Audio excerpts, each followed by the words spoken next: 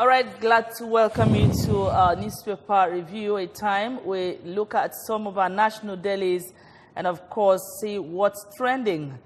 We have a public affairs analyst in the studio who is going to help us to look at these dailies, and he's no other than Dr. Dennis Ekemezi. Doctor, we're glad to welcome you in the studio. Thank you for inviting me. It's a pleasure. Yeah, good to have you. Thank you.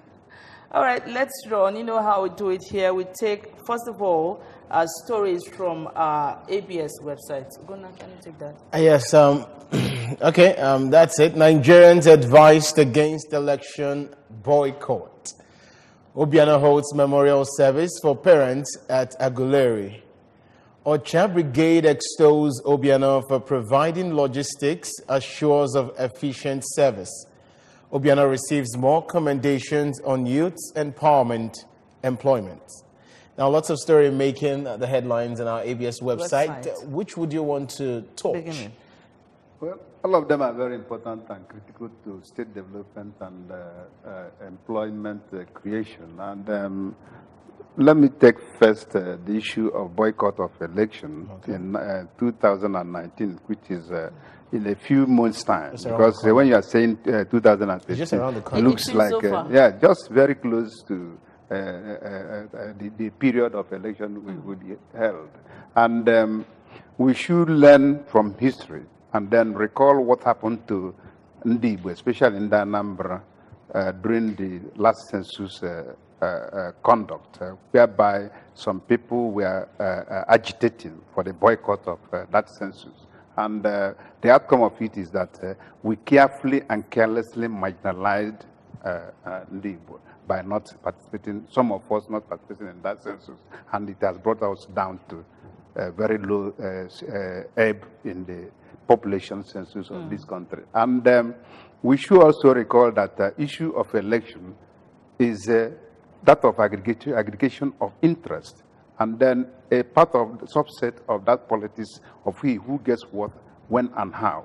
And if you boycott, you are not voting, you are not participating, then you have already personally, individually, and collectively alienated yourself from the process and from the situation. So there is a need for prompt mobilization of the people. It's not only in the Southeast, the entire Nigerians, to participate actively by voting people of credible integrity so that the nation will continue to move forward. All right, we'll come back to that. Just to let you know that you can actually call us and tell us what you feel about what we're discussing. Of course, the newspaper headlines, what's trending around the country and the nation. The numbers are on your screen. Call us and tell us what you feel. Now, talking about the boycott election, we know that some few days ago, PDP were specifically like they were going to boycott the elections because they have this feeling that APC is actually going to use their federal might come 2019. Well, let me say, is that of party's interest. And then it is also part of airing their views, which is their constitutional right, fundamental human right for citizens to air their view. When such views are aired, it's left for the entire stakeholders in the political process to go and analyze what has been said and then be able to resituate the situation, especially the issues raised, so that those people, part of the family, will be accommodated in the Nigerian political setup. All right, I think we have to look at this. So we are not receiving more commendations on youth empowerment and employment before we quickly run for time. Yes, there is a very nice indication. And also, let me use this opportunity to congratulate the Commissioner for Youth and Entrepreneurship, Youth Job Creation, and that of his SSA on social media, digital, that organized that forum at Stanel in Okaya, where the Youth Entrepreneur Week, where the youth were grilled and drilled on importance of assessing and harnessing the space cyber cafe for further developments. And also the indication the governor gave that about 10 of them will be moved to Austria for further engagement and training. Hello, good morning. The commendation is not coming out of... Let's take this call. Hello, good morning. Hello, good morning. Please, when you call us, try as much as possible to tune down the volume of your TV set so we can get to communicate and you get straight to the point. Let's quickly run. The Daily Sun. Okay, let's pick the Orient Daily right now. The story is making the headlines on the Orient Daily says, killings may lead to religious war. That's coming from Gowon. Nobody prays for war, actually. It's not a good thing, I After hearing the story, not even seeing it. You know, PDP malts name change. That's the banner headlines we have here. With a rider, RAPC makes 7 strategic demands from Buhari.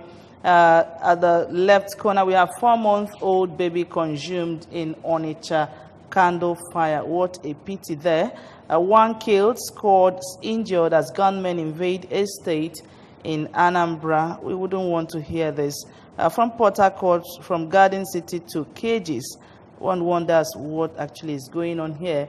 2019 election will not hold in 26 states. That's coming from Biafra Zionists. And I wonder what they mean by that. I think it's still part of what we're talking about. He was talking about warning Nigerians not to boycott the elections. And this one was coming from Orient Daily this morning.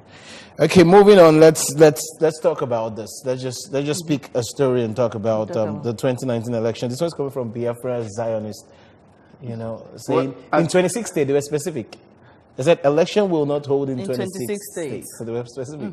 Well, I've not analyzed it because, you know, the paper just came in and 26 states, how many states are they controlling? That story, because you I get know it on the page Zionist 3. state of whatever they call them is within the southeast, or maybe they have extension in other parts of the country. However, you will not overlook what they're saying, knowing the situation, the political and security situation in the country, where insurgency, this issue of terrorism and Boko Haram incidents in other parts of the country.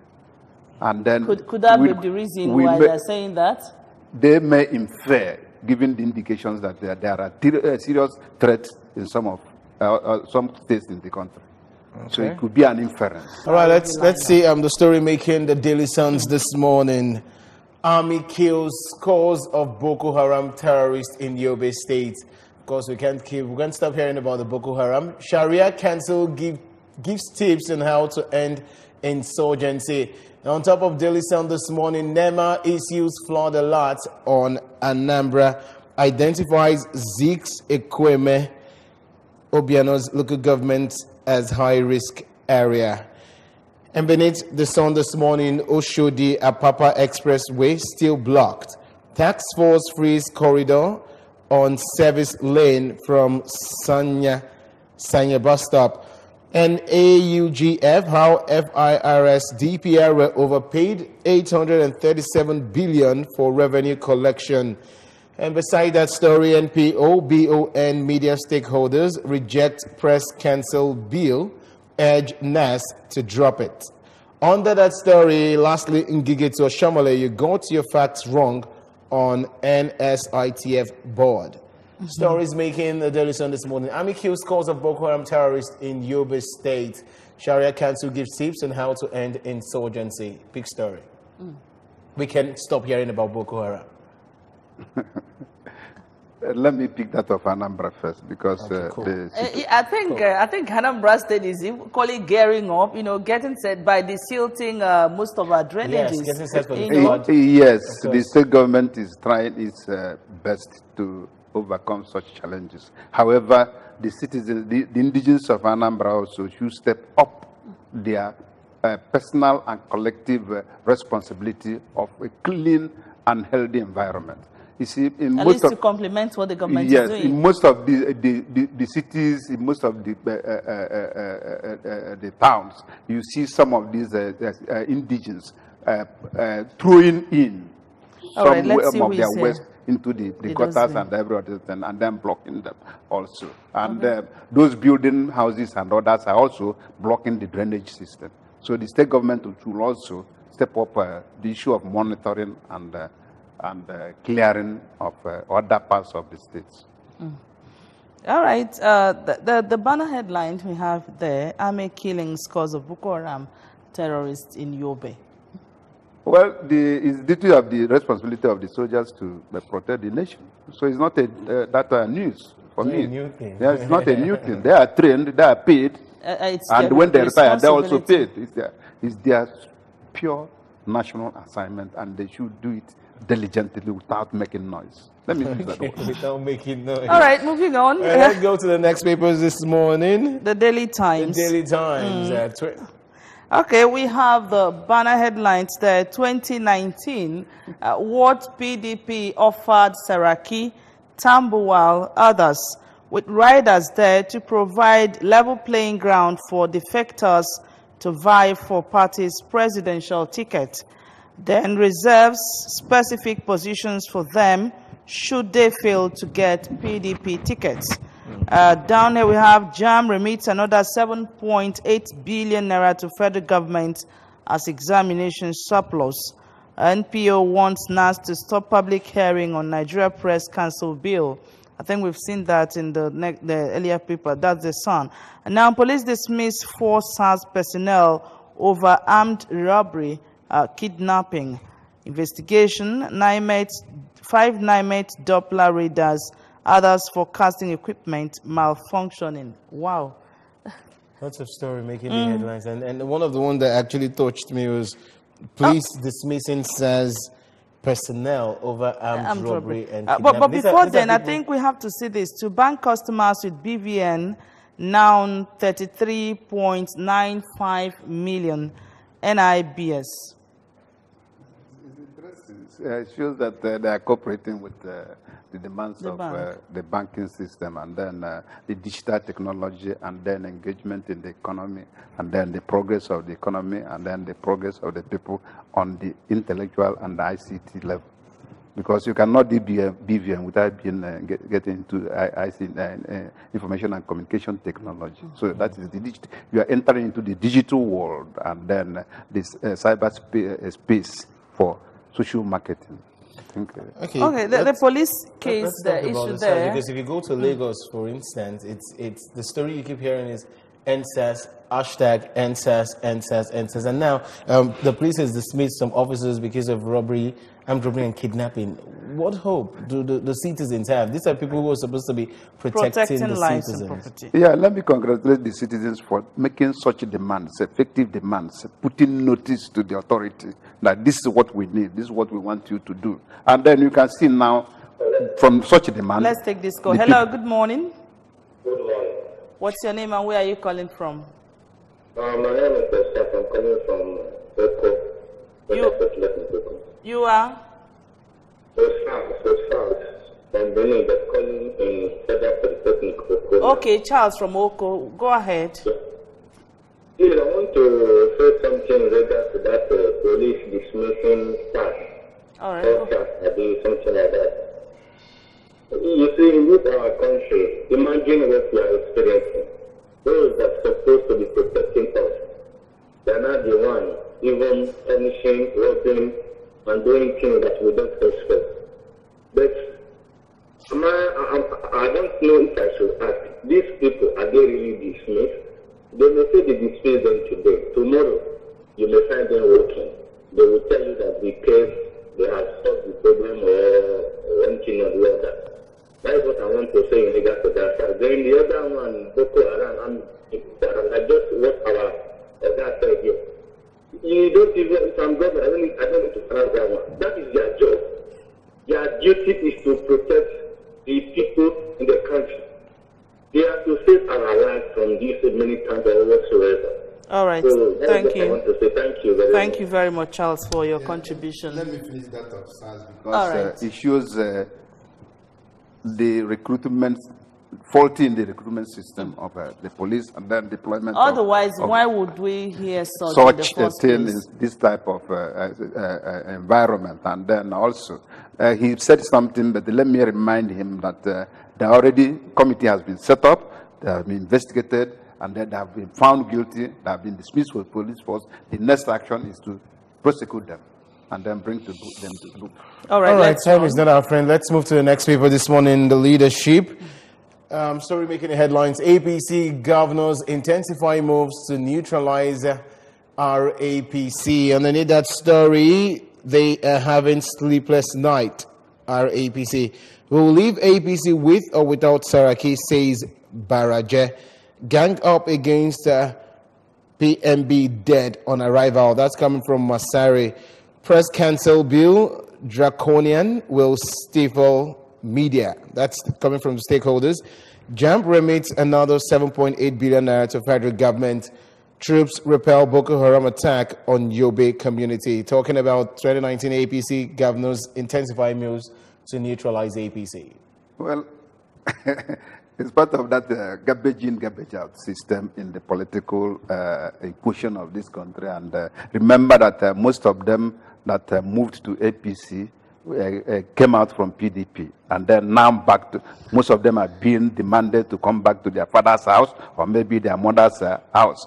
And then it's part of what I call in Igbo language, the Ogwebo system. You fight me today, tomorrow I fight you. Today is my turn, tomorrow is your turn. Do me, I do you, God knows first. So the system needs to, one, to establish what we are, that very critical element in the electoral system, the internal democracy. All right, let's run, please, for want of time. The Punch newspapers now. I think we have to take the rest of the papers, then we analyze. The banner headlines there says, defection, your intervention too late. Our APC tells Buhari with a rider there, I'll make my intention known soon. That's coming from Saraki. Saraki is the Speaker of a House of Senate. All right. Down here we have 2019. PDP calls emergency NEC meeting over coalition. And Oshun Permanent Secretary's son hangs self over failed business. Boko Haram ambushes troops again in Yobe. Scores killed. Up the Punch paper we have Fashola spending taxpayers' funds on misguided projects. That's coming from this school. All right, let's move to the next paper. Let's go to the next papers. Tribune, defection. Buhari's intervention too late.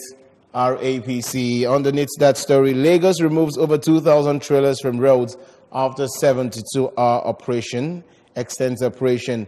Confusion, suspicion, trail new national carrier. That's from the Tribune. Let's see what the Guardian has for us this morning. All right, the Guardian newspaper's 2019 polls under threat from National Assembly presidency rift with rider budget implementation stalls as rework begins. Up there we have media chiefs condemn Nigerian Press Council Bill 2018. And we also have this one, PDP Executive Council meets over coalition with other parties. Then listing of 10.7 billion green bond may woo huge diaspora fund. In 30 seconds, just summarize something. Well, let me congratulate the JAMB boss for the remittance he has made. It shows that he's a good citizen, and let other people emulate him, because in the past 2 years he has already moved into the economy, into the federal coffer, almost 15 billion naira. And then you see how it's going to help the federal government to cushion the economic crunch in the country. And then others will emulate him because of his transparency, accountability, and stewardship. All right. Many thanks. I think that's the much we can take. Yes, and you really need to know more of the story. Just go out and pick the papers from the Punch, Tribune. Lots of stories, and get to know what's happening around the world. And that's how it's been for now. Join us at the other side of 8 for our discussion. We'll be right back.